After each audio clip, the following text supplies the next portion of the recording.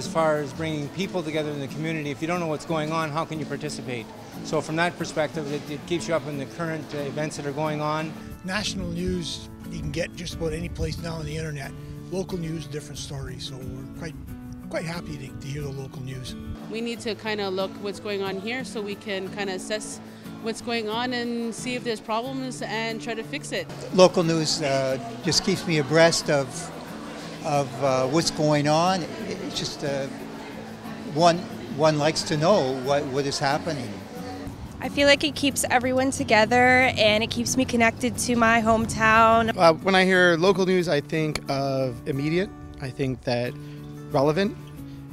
If I want to find out what's going on in the community, it's the first source that I go to.